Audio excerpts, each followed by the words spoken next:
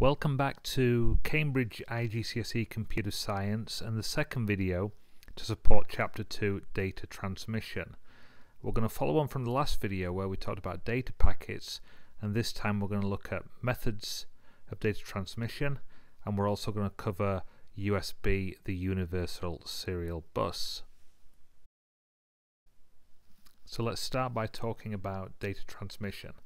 Data transmission can be either over a short distance, for example, computer to printer, or over a long distance, for example, from one computer to another in a global network. We're talking about the movement of data between these devices. Essentially, three factors need to be considered when transmitting data. First of all, the direction of data transmission. For example, can data transmit in one direction only, or does it need to be in both directions?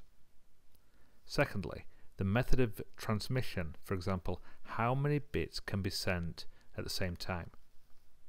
And finally, how will data be synchronized? That is, how to make sure the received data is in the correct order. Well, when we're sending this data, or transmitting this data rather, between devices, we can do it in several different ways. Data can be transferred from one point to another using various methods such as copper cable, using electrical pulses, wireless, of course, using radio frequency, including Bluetooth, optical fiber using light, and there's a cable there you can see, and finally infrared. Now, it's not in the book, but I do want to cover this a little bit because it's interesting in terms of where we've come from. Of course, the world's a big place, and back in 1858, the first cable, some 2,500 miles long, which will be about 4,000 kilometres, was laid across the Atlantic. For each mile of cable, 133 miles of copper and iron wire were needed. The total weight was 1 ton per mile. And as you can see in the next slide, there's rather more than that single cable, but that started the ball rolling, and we've got hundreds and hundreds of cables now delivering data across the world. The reason I've put this slide in is that some of you may have thought that everything was done by satellites in terms of sending information globally. Well, as you can see there, that is not the case. And finally, let's have a little look at bandwidth. Of course, bandwidth is a measurement of how much data can be passed down a cable at any one time. The bigger the bandwidth, of course, the more data can be transmitted. Ideally, if you are downloading or receiving files, large files from the internet. Okay, and now I want to move on to the two types of data transmission, and we'll start with serial transmission. This is where bits are sent one signal, one bit at a time, over a single wire. Very high data transfer rates can be achieved. For example, using fiber optic cable, data transfer rates ranging from around 50 megabits per second, that's MBS, to 100 gigabytes per second, GBS, can be achieved.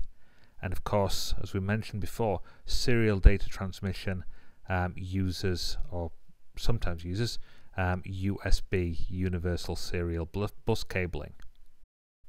The other type of data transmission is parallel data transmission, and this occurs where several bits of data, usually one bit, are sent down several channels or wires at the same time, sent down a parallel cable. Each wire channel transmits one bit, and you can see there in the diagram we've got different cables transmitting different bits and bytes of data.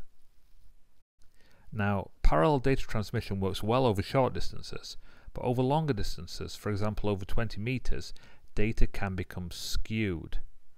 That is, the data can arrive unsynchronized, or not at the same time, and bits can arrive out of order. The longer the wire, the worse this can be. It is, however, a faster method of data transmission than serial. Therefore, the internal circuits in a computer use parallel data transmission, since the distance travelled between components is very short and a high-speed transmission is essential. If you look inside a desktop computer, maybe an older desktop computer, you'll see these wide ribbon cables.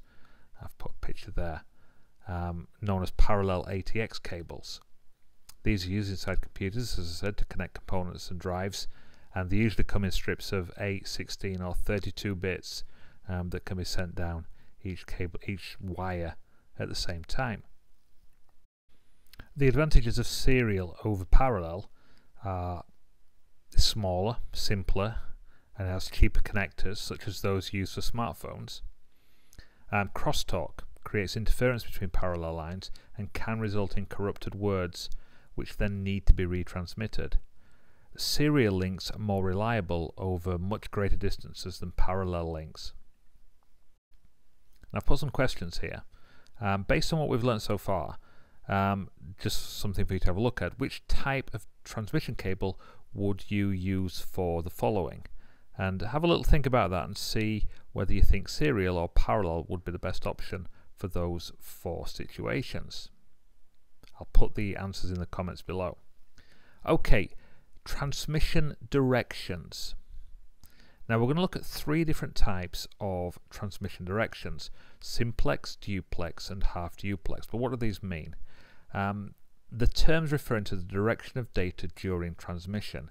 These terms can be used in conjunction with serial and parallel transmission terminology.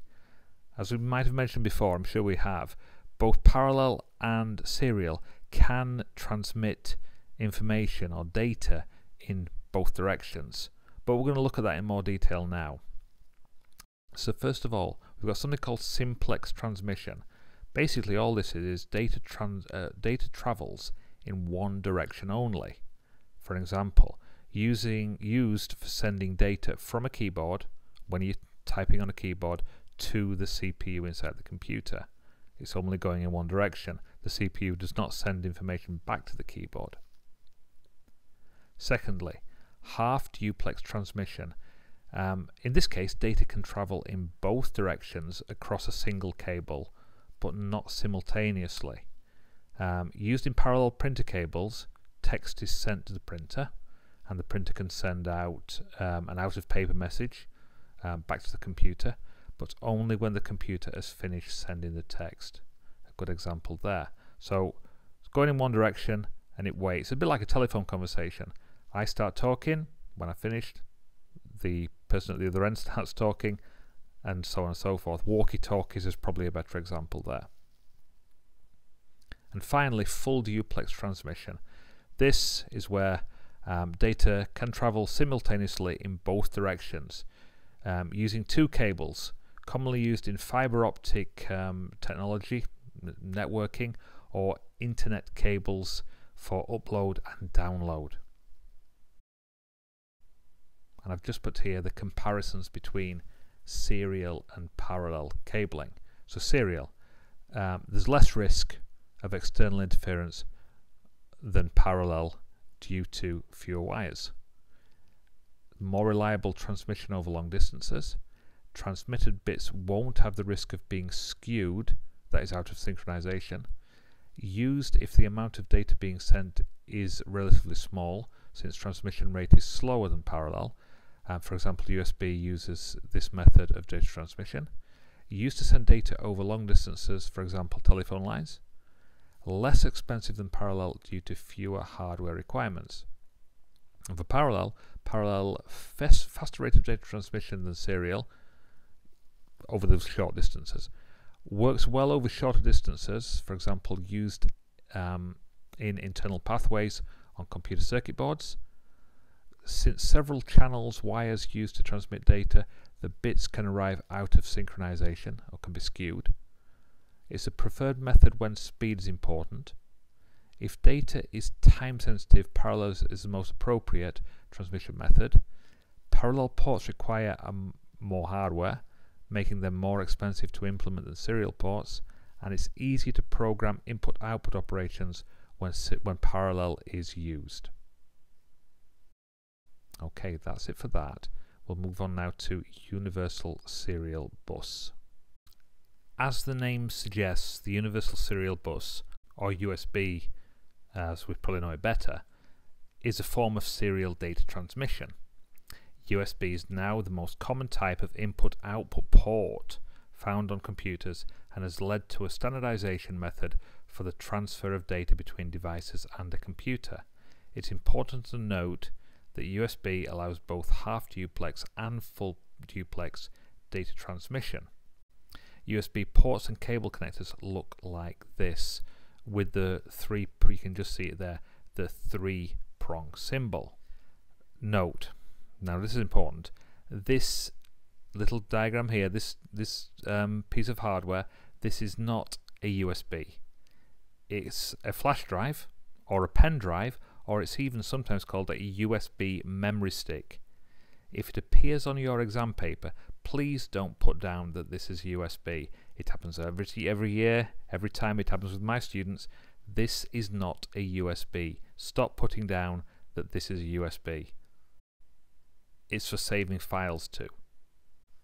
As you can see here, you've got 4 wires inside a shielded cable, with 2 wires of power, that's the red and the black, and the other 2, white and green, are for the data transmission.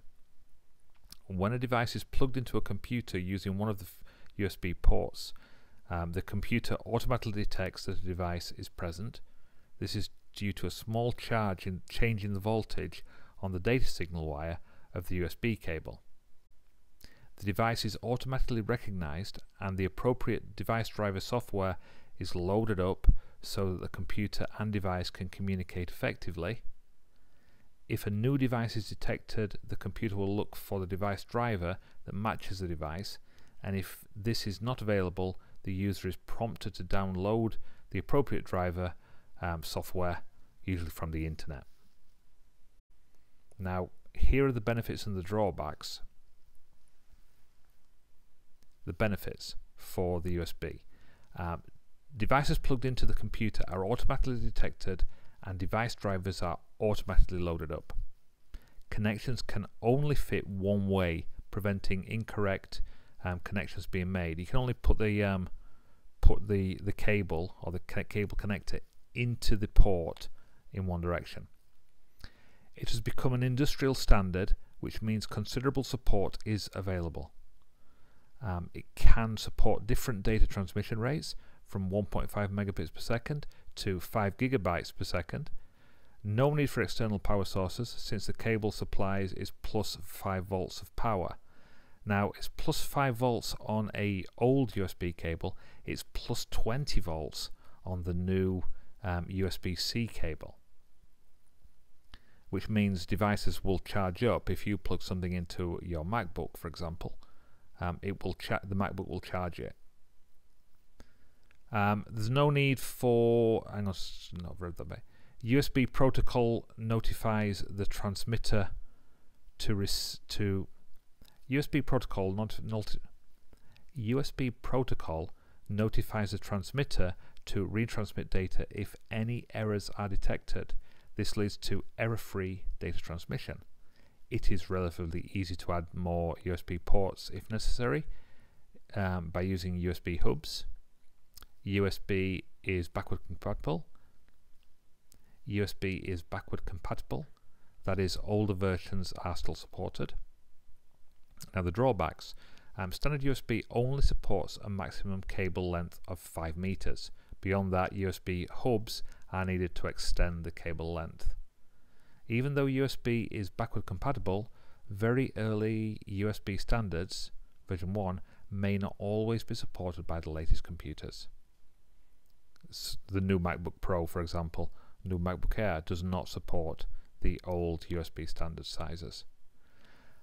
Even the latest version 3, V3, the version 4 IV4 USB-C systems have a data transfer rate which is slow compared to, for example, Ethernet connections.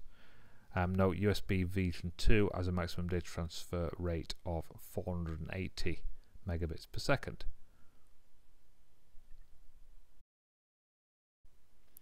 That is it for data transmission and universal serial bus. Thank you very, very much indeed for watching. Next time we'll be looking at various methods of error detection. But in the meantime, if you haven't already, please subscribe. Please click on the little bell for notifications. thank you very much indeed for watching. See you next time.